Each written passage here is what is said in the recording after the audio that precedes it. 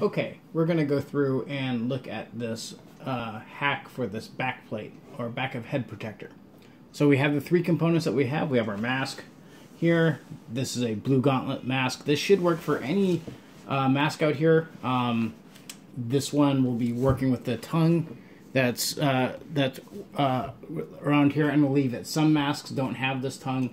This one does, and so we have to sort of work around this. So that's your mask.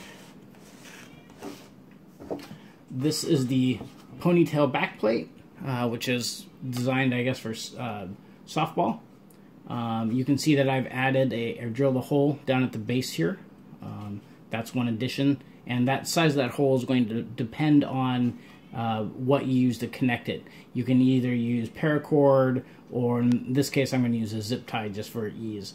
I had used it originally with a much larger zip tie than I'll be doing today and demonstrating this, but again, the size of your hole will depend on how much space you need for your zip tie. This is kind of overkill for this hole is kind of overkill for that particular one, but that's what we're using for today. Okay, this originally came with a bunch of straps to strap it onto the back of a catcher's mask. But I've removed all of that today, and we're going to use these bottom two slots down here as part of it. So what we've done on the inside of it here is, originally this had padding all the way up on both sides, and I went through, I put this on top of this, and I traced it with a Sharpie, and I can see now where this tongue fits into, and then I cut it with an X-Acto knife down both of these sides, and then I basically used a Phillips head or a flathead screwdriver, went underneath it, and I lifted the foam off of the plastic piece. So now I have this empty spot that the tongue fits into. Alright, so if you can see that very well. So now that when that sits there, this back plate fits up close to the back of the helmet, or back of the mask. Right? So you don't want a big gap there. If I don't take away the padding, there's a extra half inch of padding that you're going to be trying to shove that on top of that. So that's something that we don't want to happen. But you can see as I push this in how tight that fits, and that's ideally what we want here. Before you do this, you should be fitting your mask so that it fits your head appropriately, and that that this piece can go on top of it. Okay, from there, so that's the back plate. And then this is the lacrosse throat protector. I have added 3 holes to this, one on each side and one right down the middle here. And the intention here is that this is now going to sit, back plate, this will sit like this, and I want to have it room for it to flex. And I don't necessarily need it sitting like this, I want it to kind of do this. In action, right here, so when it's in motion. And the nice thing about zip ties here is I can play with my looseness as I put this together pretty easily. So I'm just going to zip tie this together right now, loop that through.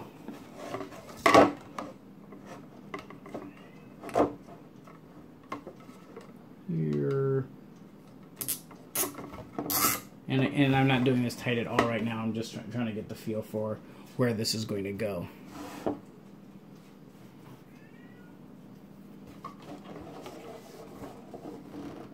And again, I want my throat protector here to sit on top when I eventually tighten these up. But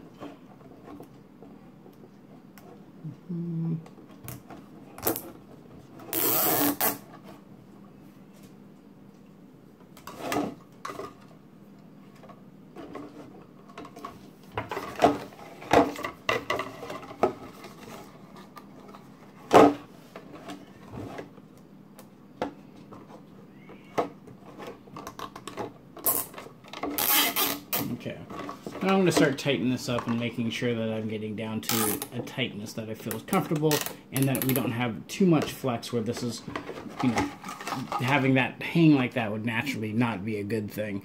I want it to sit like this when it hits its max looseness, so I'm going to try it with something like this. Hangs there, probably want that a little bit tighter. something like that. Okay, and then these two, right, it'll still flex here.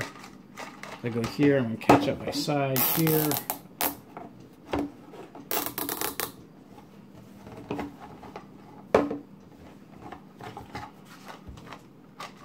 Alright, that looks pretty good.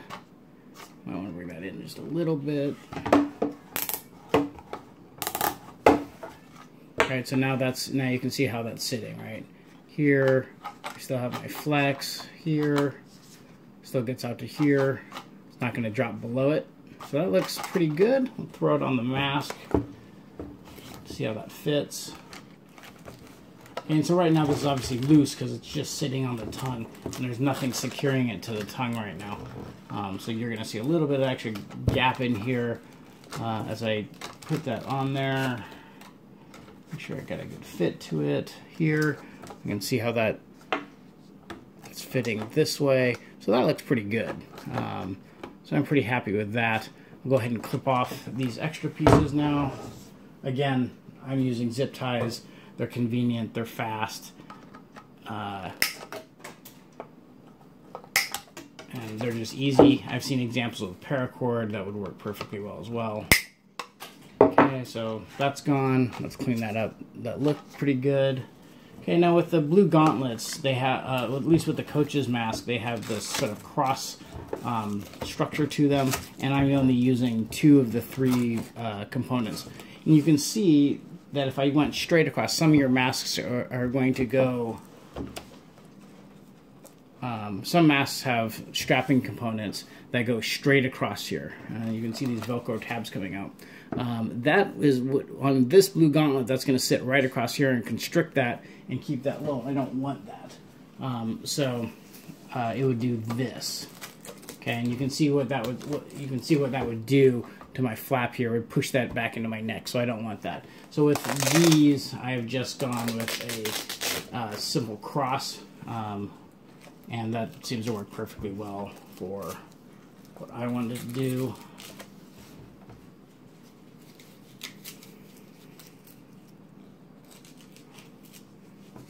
Here, there's a little cross structure there. I've seen some with a single band coming across there, which sort of has a cleaner look than this does, but that's it. We're done. We can adjust the the tightness as we get onto it, but that's essentially where we're at, and that's essentially how it works. So you want to make sure that you don't have any gaps here, that you're aligned in your center line. Remember that you can sort of make sure that your mask is fitting and you're in good shape. If you really wanted to get this in tighter, you have these extra holes between here and here and here, which conceivably you could use some sort of attachment structure to make sure that those hold on and pull in this. This mask is pretty hammered. It's at least 8 years old at this point. It's not really in the same shape as standard mask is when it's beginning. You can sort of see the tilt where I've taken too many number 1s to the side of my head up here and it's been dented out. So this mask is not as nice and even as a new one might be. And it fits pretty well. There are still conceivable spots in here where you could, stick like a metal sword or something like that, but it's not something that I'm super concerned about. And in general, I think that makes a really slick back of head protector for, I think this backplate was $10, this part is $15, so labor, some shipping, and you're talking about a $30 back of head protector that's nice and solid. So anyway, that's it. And I'm also going to say that I didn't invent this. I got this off of a HEMA hack Facebook page. It was a great idea. Totally copied it. Credit to whoever came up with it because it's brilliant. Anyway, hope that helps.